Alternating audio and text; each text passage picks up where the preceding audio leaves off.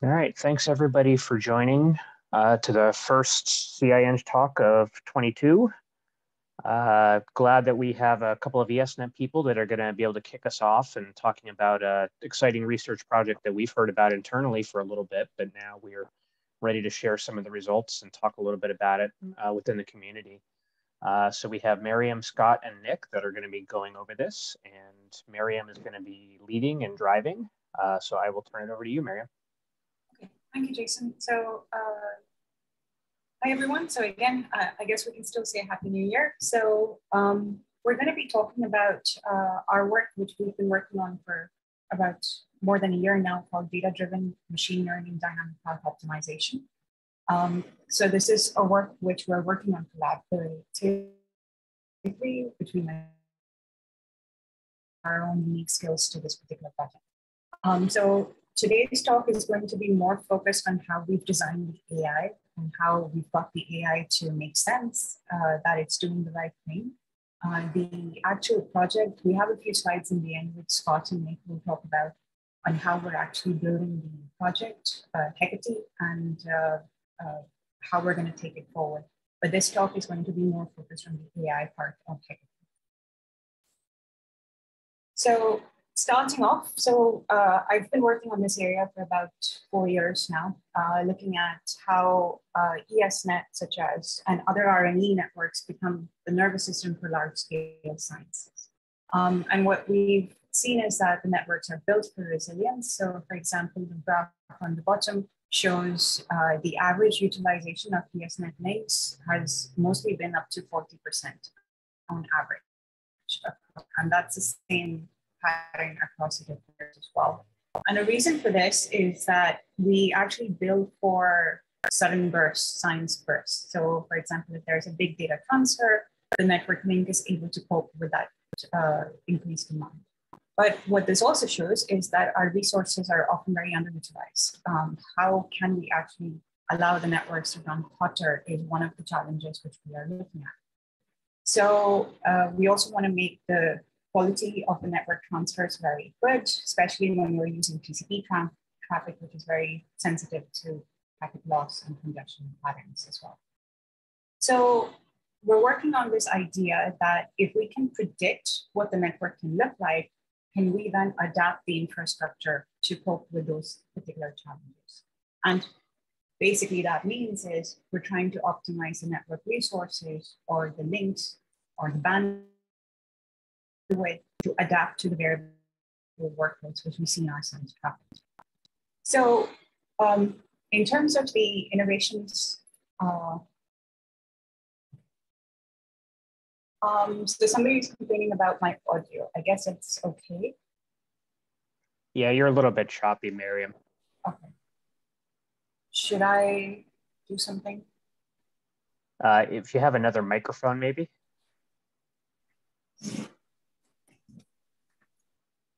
Is this better now? Yes, that is a lot better. Okay, I just moved the laptop a bit closer.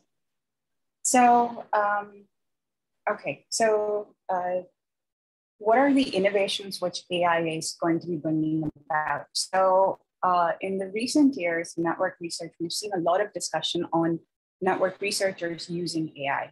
And there is this famous quote from Feimster and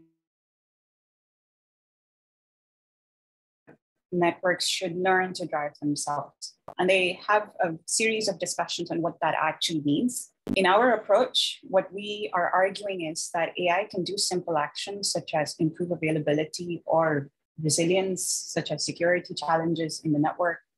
Our argument is that we are building AI for mission critical actions. And for us is more to do with traffic engineering. So that's one of the mission critical actions which we're looking at. So the diagram at the bottom here kind of summarizes the different AI approaches on the network.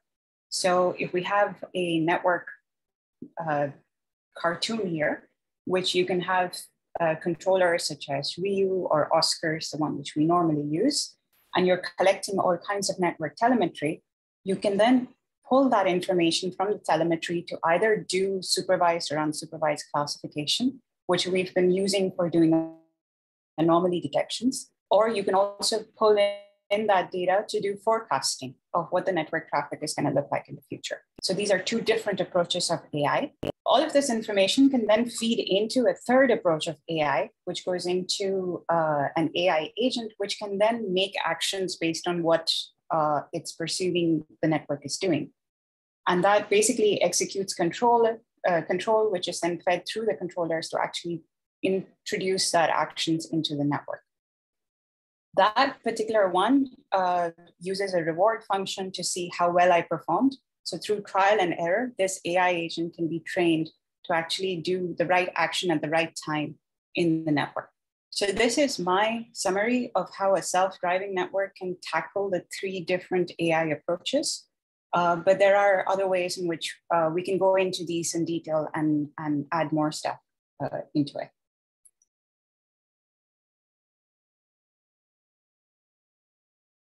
Network as a deep learning here. And I'm specifically talking about the training loop over here. So we have the network cartoon again here, and we're looking at the network telemetry. So this becomes our observation.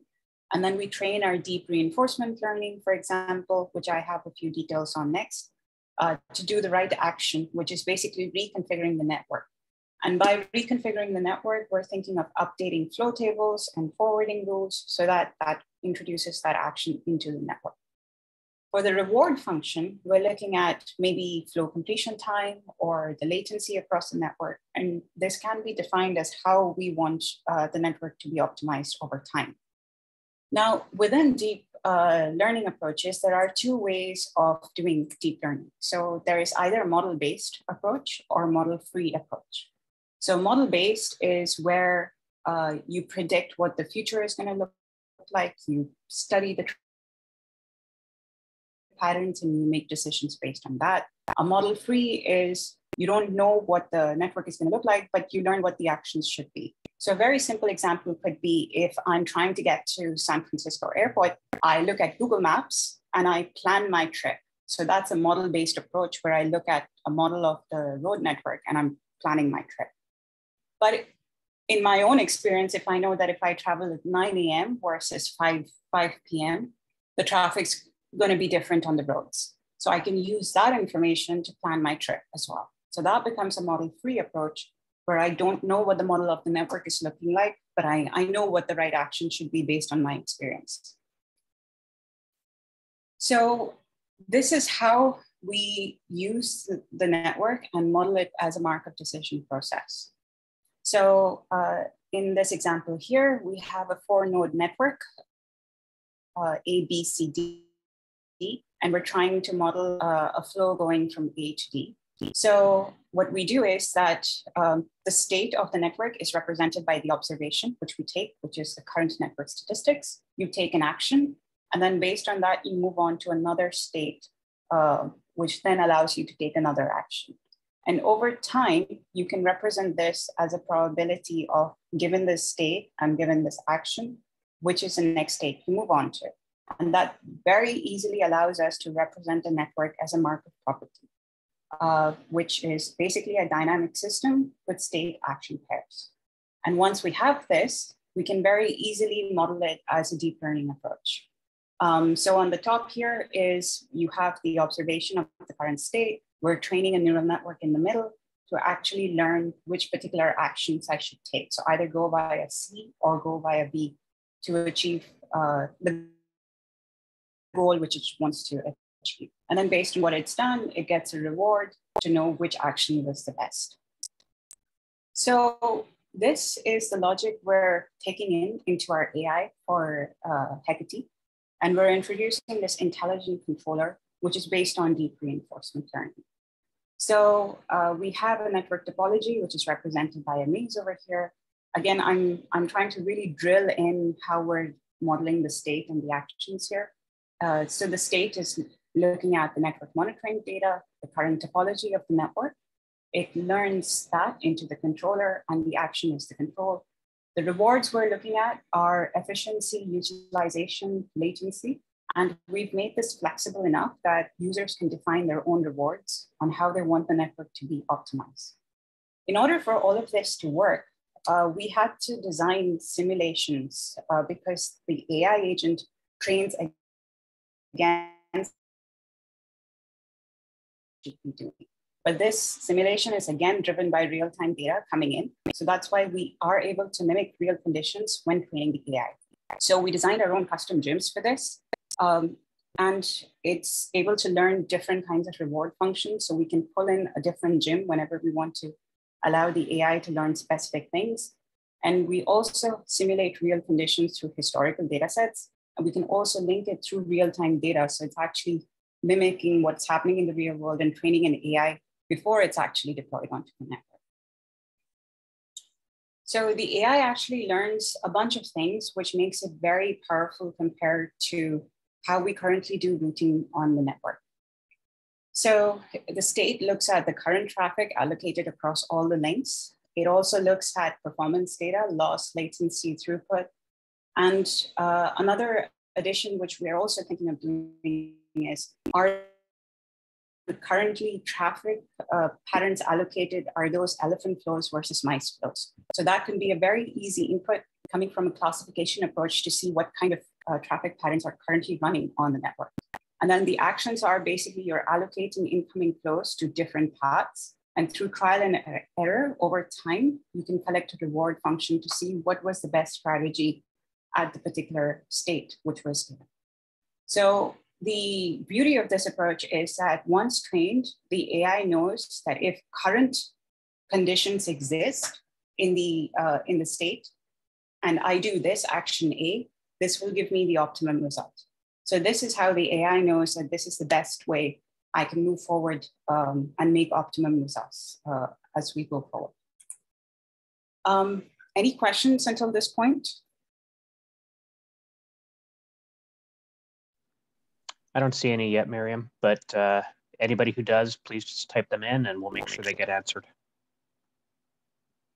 Okay. So, so the deep reinforcement learning, again, is a very powerful building approach where we have 4 different spaces: memory, model, the reward function, and the policies it learns. So mapping it what it means for networks is the memory is represented as a linked list of the current state of the network, the action it did, and the reward it got. The gym environments represent the model of the network, which we've done. Then the state and the action values represent the reward functions, which we've already explained. And then the policy is, you can also learn certain actions that rather than doing this action now, I can do an action which will actually give me a good result 10 steps later. So you can learn these longer term policies for the network as well. So what we did, hey, Mariam, yes. We did have a question come in. It was related to the previous slide. Hans wanted to know how are you trying to figure out the difference between an elephant and a mouse flow in real time or near real time? So we've been designing classification algorithms for using NetFlow data. We did unsupervised clustering using Gaussian mixture models.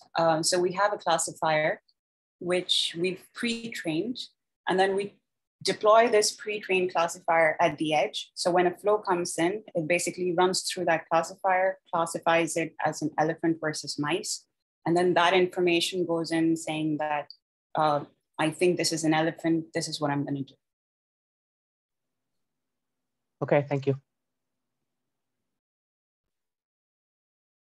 So, okay, so our motivation for this is to do improved traffic engineering, basically because this is driven by a lot of conversations we've had and some of the real world challenges we see in ESnet. And plus the experiences of Nick and Scott have showed us some opportunities of using this with segment routing, programmable data planes, and also because we work with in-house controllers quite a bit. So it seemed like an easy problem to tackle with AI. So here, AI can learn multiple actions. We're also adding multi-objective optimization. So there has already been work on complex resource optimization in HPC by a group in MIT. And that actually does warrant this deep reinforcement learning approach to improve resources. we're trying to apply it on networks. And we already have a baseline as well. So assuming that we're using the shortest possible route algorithms as our baseline, we have something to compare if our AI is doing better or worse. So that's one of the reasons why it's good to assess whether we're doing a good approach with AI. Is it worth going down or not? So the way we design a reward function, again, there is a lot of maths behind AI, but it's it's not actually so complicated. So for example, this is the simplest reward function being calculated at the top, the Bellman optimality equation, where you're basically calculating the value that given the previous value of state and action and the reward which we learned, what would be the most optimum value I can take now. So what is the action I should take given that state? I've tried but basically what happens is that you have these hyperparameters which are represented by alpha and gamma, which are shown over here. This allows you to actually slow down what the reward function is learning. So for example, if you're prioritizing immediate awards versus future awards, or you're actually adding a learning rate, how quickly it learns. And then there's also an exploration factor, which you can tell the deep reinforcement learning agent to explore more of the state or just keep it to small spaces as well. So there is a lot of optimization literature on this, which basically is what AI uses. In AI approaches, what they do is they try to optimize, they try to do hyperparameter tuning of these hyperparameters. And in deep reinforcement learning, what we're trying to do is to optimize these hyperparameters to train the DRL as quickly as possible, because we don't want to wait like 10,000 epochs for it to get trained as optimally as possible. So for the TE problem, which we're trying to optimize, we have 3 different optimization things which we're looking at. So we're looking at average network utilization. We're looking at either latency or bandwidth or loss. And we can also optimize for a specific traffic class, which we will talk about in the end. And that's basically what the intelligence of HECATE is doing. So it's particularly targeting these different traffic classes. We have another question, Mariam. How do you deal with route oscillations in real time with the machine learning AI approach? And then as an extension to that, how long will it take to learn if a node in the currently selected route is down and you need to predict the new optimum path again? Okay, so route oscillation only becomes a problem if you are updating the table constantly. The way in which we're targeting this is we are adding checkpoints that you update the table once, and then you don't update the table until some time has gone by. So that's experimentation, which we're doing, like when is the optimum, how many times do you want to keep updating the routing tables? So that reduces the problem of oscillation quite a bit. And I show that we're also doing a centralized learning approach. So that also reduces the oscillation problem as well. The second question on if the topology has essentially changed, how quickly can the network learn? We have an experimental result in a few slides, which we've tried that out and shown that how can it able to really quickly adapt itself, even if a link is lost. So if you can wait a few slides, I can show that in some time. Okay, thank you. So this is why I think this slide is going to be really interesting. So we have been talking about the centralized versus decentralized learning approaches. So in the centralized, it's pretty much how we follow SDN theory, that you have a software-defined network controller, which is controlling your whole network. So it has a global view of what is happening on the network. So it can actually learn a global optima. So this is very useful if you're trying to do average utilization improvements across the whole network. It looks all at all of the links and it knows how to allocate stuff. Then there is another approach, which is very powerful. It's a decentralized learning approach. So here we're thinking of porting AI agents per network node so that they learn local versus global optimized one. In this particular situation, what happens is that each network node learns locally what is best for me, but then they also have a period of consensus where they communicate with all the other agents to make sure that the global optima is also satisfied. So that is a multi-agent reinforcement learning approach, which we've also been trying out. And we have a paper published on that. So, and I have some results on this as well. So, so this is how we're training the deep reinforcement learning algorithm. So within the deep reinforcement learning literature, the advantage now we have is that there are 4 or 5 different types of algorithms within this DRL approach. And all of that has been published in terms of example codes and papers. So it's very easy for people to go and read up on this to determine which DRL algorithm would be best for their approaches. In this particular case, we use the actor-critic model, which is the DDPG algorithm, stands for Deep Deterministic Policy Gradient. And the way it works is that you have 2 neural networks, which are both looking at what is happening in the network. So they are looking at the observations, but one is updating a value function, which is represented by Q, and one is updating a policy function, which is represented by pi. So, and then we have one, the policy neural network is the one which is actually performing the actions, and then the reward is being influenced into the value function. And as a result of this, this is how you would learn the best policy for your network.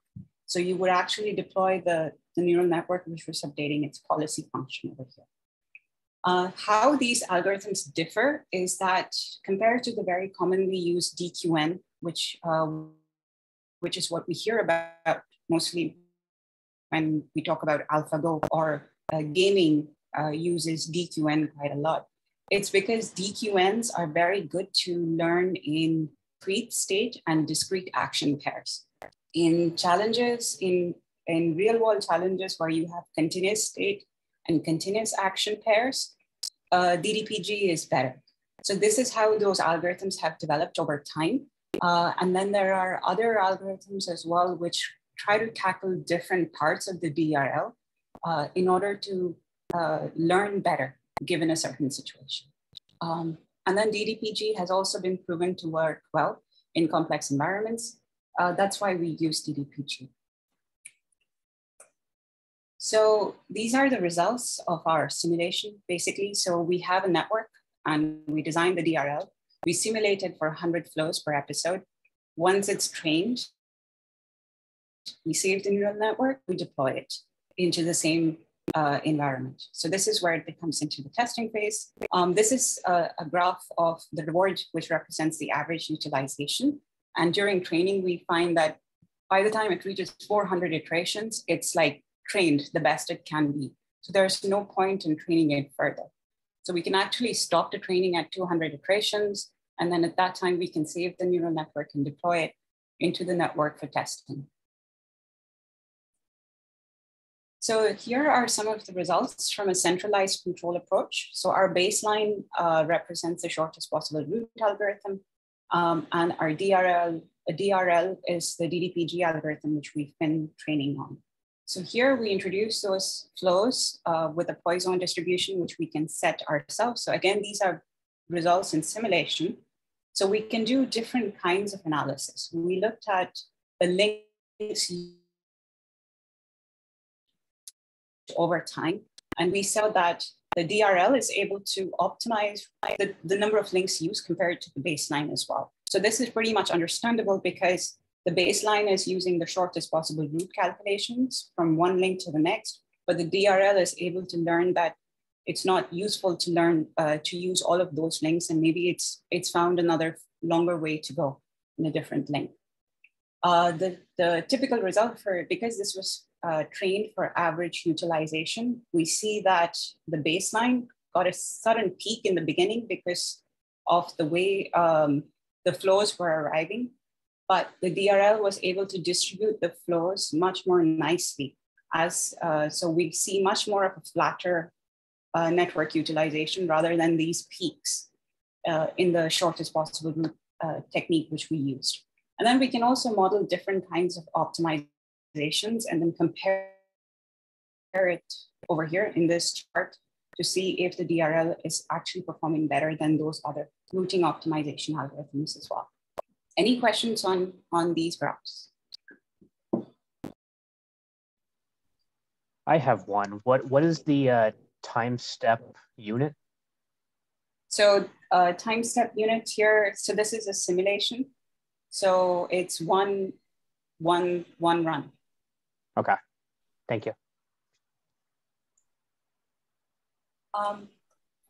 So that was, so those were results in a centralized approach. I mentioned that we're also looking at decentralized approach. So the bottom over here is a paper which is published on arXiv, where we modeled this decentralized approach in WAN. And we simulated for 3 different topologies before Giant and AT&T. And here again, we're introducing network load, Poisson distribution, and measuring the packet delivery time as it goes forward. So what we see is that as network load increases, our decentralized approach or the multi-agent reinforcement learning is able to keep the packet delivery time minimum compared to the other shortest possible route or the other deep learning approaches such as Q and PG as well. So we're also comparing it to other deep reinforcement learning algorithms over here. So that pattern is also seen across all the other network topologies. And one of the reasons for this is that because it's doing local learning versus global learning, it's able to adapt much more quicker for very high network loads as well. So rather than doing much more of a centralized, like it takes in all the information and then sends it out, the multi-agent is able to do it much more quickly. So that's one of the doing it locally versus globally. So what we found is that it actually learns traffic patterns locally better and then optimizes based on that. And we can also integrate it with different network controllers to allow a connection with diverse kind of devices, especially when we bring it down to the lower level of decentralized learning approaches. And we're also looking at how this can be extended with current traffic engineering protocols, which is the work which we're going to be talking about in the next few slides. One more question, Mariam. Sure. What was the y-axis unit on that? Was that milliseconds? Milliseconds, sorry, yeah. Yep, thank you. So here is where possibly the answer to the question about adaptation. The same simulation, what we did was we started to introduce link failures. So essentially what you're doing is you're changing the topology where controller has been deployed. And what we saw is that with the decentralized approach, it's able to adapt, the blue line is able to adapt much more quickly than with the centralized approaches as well. So let's spend some time over here. So in a real scenario, what happens is that you have a network and a link fails. If you're using the shortest possible route, you see this particular lime-colored line. It doesn't learn that the network has lost until you would do an update where it would recalculate the shortest possible routes now that the links are missing. So that's why we see the packet loss is constant at that time. Whereas when you were doing a decentralized approach, what we also introduced was during the training phase, we randomly let it train with failures. So it was able to learn that if a certain failure happens, this is what I should do. And when you're training it, that's the safest time at which you can train the AI to learn what to do in challenging situations. So that's why in a decentralized approach, locally it saw, okay, this link is gone. What is my next approach going to be? So it was able to adapt much more quicker whenever a link fails. We haven't checked for nodes being made available. So that's another thing which we have to check. But this decentralized approach definitely shows that with link failures, the decentralized reinforcement learning is able to adapt much more quickly. And we have questions.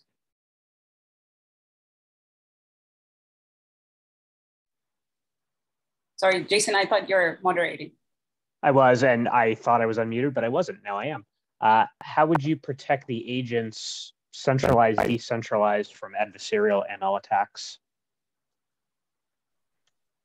Okay, that's a very good question. We haven't looked at those yet. So there are a bunch of assumptions which we're making in our AI approach. We haven't started looking at adversarial attacks yet. But that's a good suggestion to start looking at in the future. Okay, thank you. So this is where the future is now. So this is the work which we're more excited about. So a lot of my work is a lot of theoretical work because of my background in software engineering and AI. So I'm much more to the math side and making sure that everything is working as it is supposed to be working. So that's why we joined forces. So basically I joined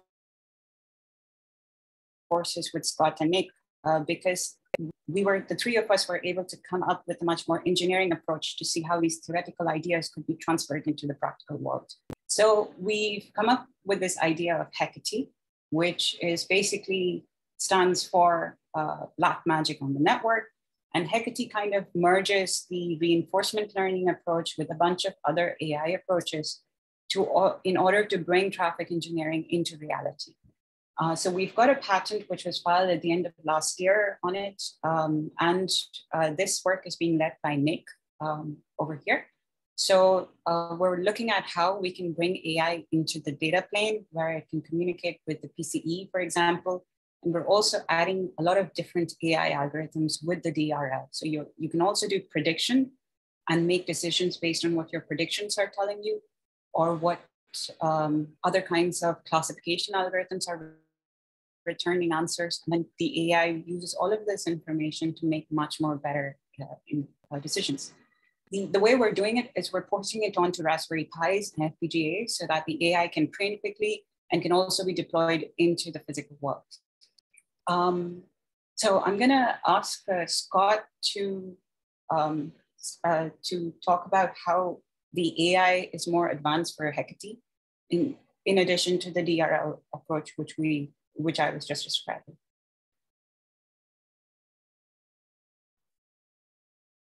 Okay, can you hear me? Awesome. Okay, so to a large degree, I'm going to just kind of chat about some of the ways that we are consuming information from the live environment and how we're interpreting it and using it as intelligence to kind of feed the AI component. The way we're looking at it is we're taking the model is that there are sites that are communicating over links, which are, seems like a pretty reasonable place to start. And so we look at sites and their characteristics, and we look at links and their characteristics. The site characteristics obviously don't change dramatically over time, so they have a little bit slower update cycle. But what we do is we take a look at kind of net flow data, both historically and more or less in real time, and in kind of like chunks. And then we do traffic classification on it using unsupervised clustering. And essentially, we break down these characteristics into time characteristics and data volume characteristics, because you can have, you can either have big flows or little flows over big time or little time. And so there's kind of like, you have your options there. Links, on the other hand, are, as we all know, significantly more dynamic. Using perf sonar, we track loss, delay, and jitter, and take this time series information and plug it into like a Neo4j database so that we can have like a nice network abstraction. And as suggested in the bullet points on the left, all of the analysis in here is either just kind of basic statistics or using unsupervised clustering to identify traffic and time classes. And the learning is fairly continuous, albeit in discrete time windows. Could I get the next slide, please? Thank you. So looking at the site clustering, with NetFlow data, you obviously have a large number of variables. And what we've done is kind of combine variables in such a way as, when you take a ratio of two variables, you can extract meaningful information from both while consuming only a single dimension in kind of analysis space. And so as suggested before, our site modeling is broken into time and data related values, which are kind of in the box in the top right. And so we're interested in general in, the small volume, short time things like video calls or interactive sessions, large volume, long time, large data transfers, and then pretty much everything else lives in the middle. And that we can just apply kind of default policies to. Let's see here. So that's basically it. The visualizations there just kind of show the different clustering that kind of naturally happens. This is a fairly large sample window that identifies both time and space clustering that happen, and these are what we use to identify the flow types. Next slide, please. Okay, so looking at the links, this is something that I think we're probably all a lot more familiar with. We use perf sonar because it's a super awesome tool, and it's in place and it works really well. And so obviously in looking at the links, it's not a bidirectional computation because, as suggested in the latency graph on the right, going in one direction, the latency is significantly different than going in the other. So I think, it's just kind of like going from point A to point B. You get, in this case, a very spiky kind of latency, whereas going from point B to point A, you get almost the exact opposite. You have this kind of fat graph there. And so when doing learning off of this kind of information, you definitely want to keep track of which direction you're going in. Let's see here. So going over our bullet points, perf sonar we use for all the reasons we talked about. Connection between two endpoints consists of a minimum of two links. Since we do a lot of multi-linking, that obviously we can't just assume that there's a single link in between two endpoints. The asymmetry in the connections is described in the image on the right, which we already talked about. And we are looking at loss, delay, latency, and jitter, but adding more individual link components is not a big deal at all because we're designing the kind of computational infrastructure with that in mind, and that we assume that there will be more interesting things to add. Next slide, please. And this is just a model that we ran and did a presentation at SC this year, or last year, I guess. So before, there were a smaller, using the same model of, I believe it was 4 nodes attached with 8 links. Using kind of a naive shortest path, we got kind of high link utilization across a small number of links and almost no utilization across most of the rest of them.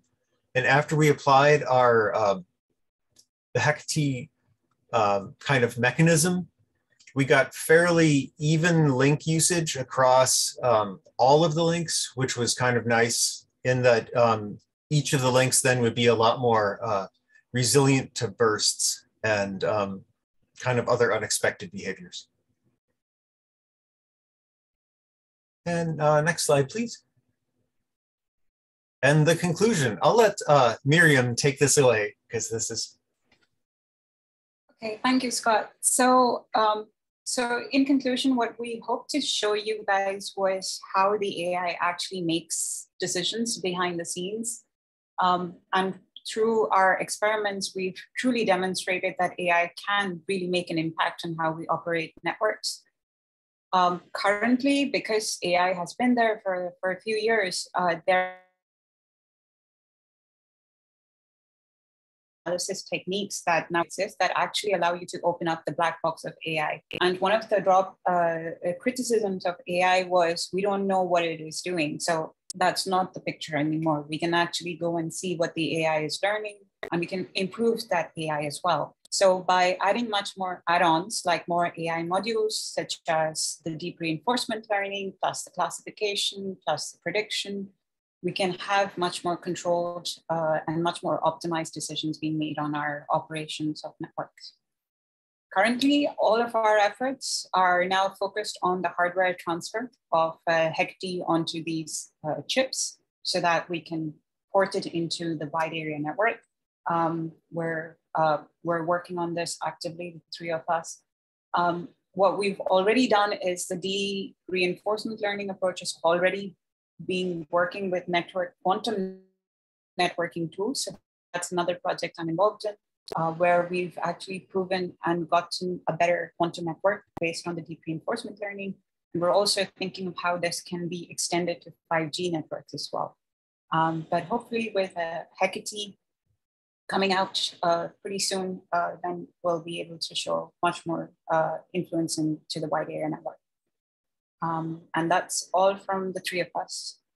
Any questions? All right, well, thank you all for going through that.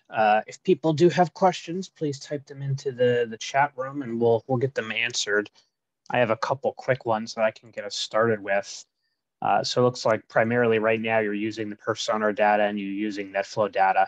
Are there other forms of monitoring, measurement, input that are going to be considered for future work, or are those the primary drivers right now?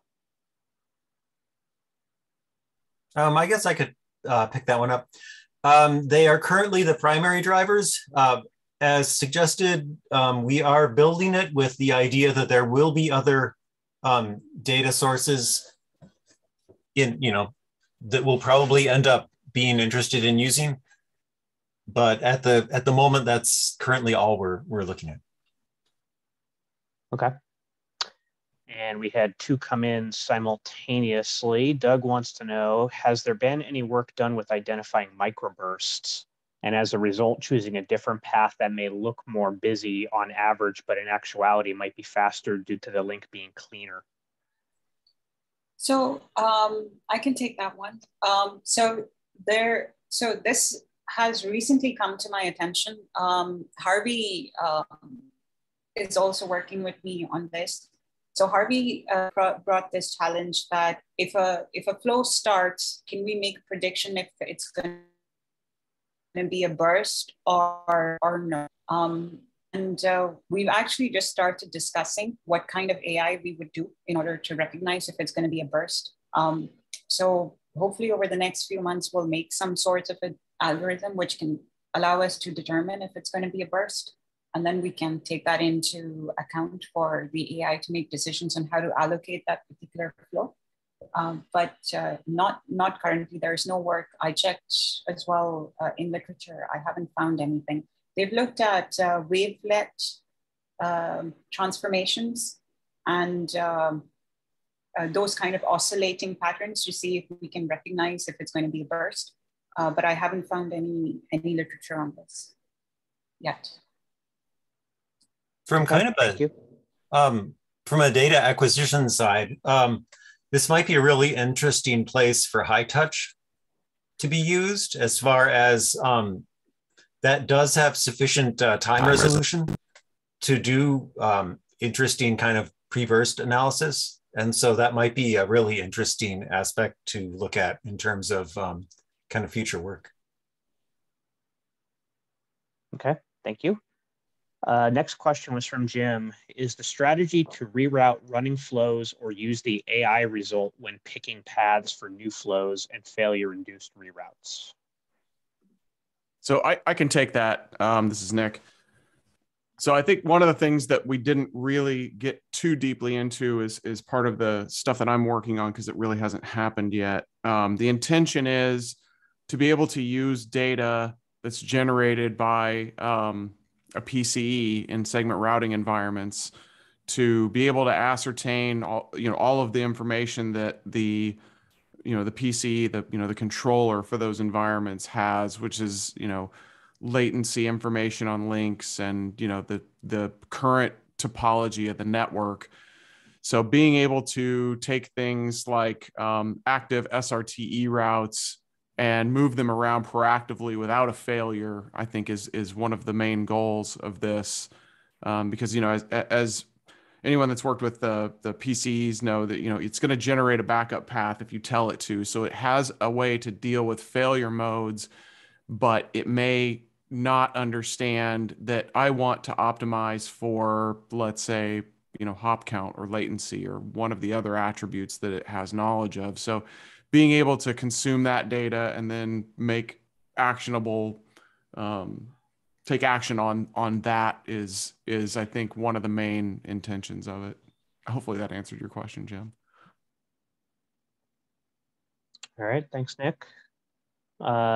Ken is asking, is the AI machine learning from just the rerouted from the routed ESnet network level 3, or are you also learning from other services like Oscar's LHC1, the overlays and VRFs?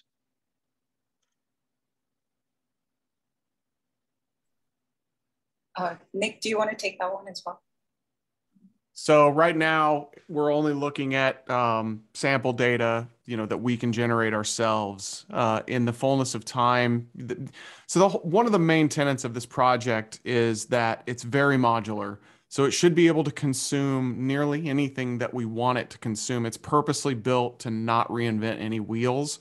So if there's a way to look at something or a data source or incorporate a different piece of information, we've purposely built it so that it can more easily do that. It's very flexible and compatible in that way, because the first thing that kills things is if you're trying to reinvent something that's already done. So we've gone way out of our way to avoid any kind of recreation of things like how we're going to consume the data and how we're going to index the data and things like that. Those are all things that have been optimized for what we want to do, but we didn't build anything that we didn't need to build.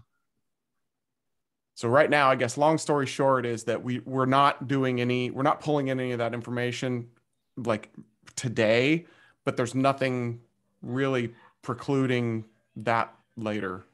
It should be able to consume almost anything that we needed to consume as far as what the networks can generate. Okay. If there's any other questions, please type them in.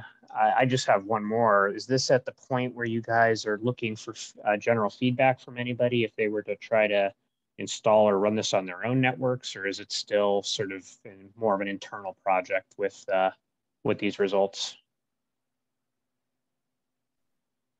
So right now we're still we haven't gotten to that point where we're looking for other input on other people that want to use it, although that's definitely coming. We don't have any